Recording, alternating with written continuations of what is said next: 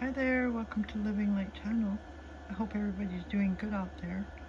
Today I'm going to share with you some scripture out of the Bible.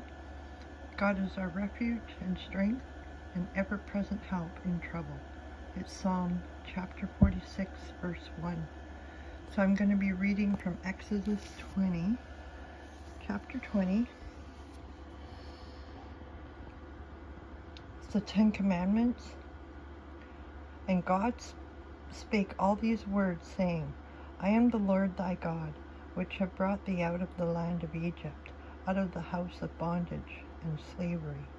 Thou shalt not have any other gods before me. Thou shalt not make unto thee any graven image, or any likeness of anything that is in heaven above, or that is in the earth beneath, or that is in the water under the earth. Thou shalt not bow down thyself to them, nor serve them. For I, the Lord thy God, am a jealous God, visiting the iniquity of the fathers upon the children unto the third and fourth generation of them that hate me. 6. And showing mercy unto the thousands of them that love me, and keep my commandments, worship, and bringing down. 7. Thou shalt not take the name of the Lord thy God in vain, for the Lord will not hold him guiltless that taketh his name in vain. Remember the Sabbath day, and to keep it holy. So, Friday at sunset until Saturday at sunset, God wants your undivided attention. He doesn't want you to work. He wants you to spend time with him. It doesn't say in the Bible that you can't play. It says no work. 6 days shalt thou labor, and do all thy work, God's work. 10. But the 7th day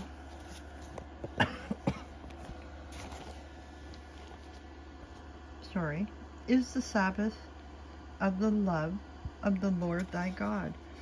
In it thou shalt not do any work, thou, nor thy son, nor thy daughter, thy manservant, nor their maidservant, nor their cattle, nor thy stranger that is within thy gates. 11. For 6 days the Lord made heaven and earth, the sea, and all that in them is, and rested the 7th day. Wherefore the Lord blessed the Sabbath day and hallowed it. 12. Honor thy father and thy mother, that thy days may be long upon the land which the Lord thy God giveth thee. 13. Thou shalt not kill. 14. Thou shalt not commit adultery. 15. Thou shalt not steal. 16. Thou shalt not bear false witness against thy neighbor. 17. Thou shalt not covet thy neighbor's house. Thou shalt not covet thy neighbor's wife, nor his manservant, nor his maidservant, nor his ox, nor his ass, nor anything that is thy neighbor's. So that's a pretty intense commandments. It's pretty easy to live by. Just do good. Be good to yourself, be good to others, and help when you can. God bless you guys. Have a great night.